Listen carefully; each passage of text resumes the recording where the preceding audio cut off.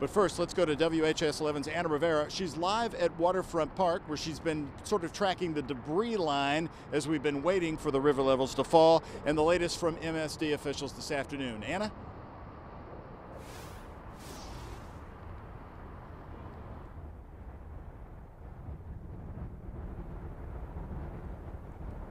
Well, Doug, over the last couple of days, a lot of us have come down to the waterfront to see just how high the water has gotten. But now the water has started to slowly recede. And the big thing now is all of the debris that's been left behind. So much plastic, parts of buckets and plastic bottles left behind, even very large pieces of debris up here on Waterfront Park at this point. And city officials say that there's going to be a long road to recovery.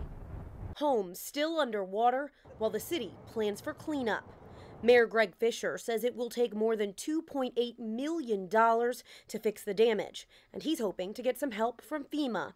Metro Public Works will be in charge of the cleanup of the debris after floodwaters recede. They're expecting about 6 inches of sand to be left behind on River Road. They're also encouraging people to help clean up too. They will have pickup times and drop-off locations around the city in the coming weeks. If you have damage in your home, MSD is there to help. You can call customer relations at 587-0603 or 540-6000, or you can go to their website, louisvillemsd.org. As you would imagine, there's quite a bit of backlog with the phone lines, so any way that you can get through, give us information on your name, your address, what the issue is, and we can start the inspection process.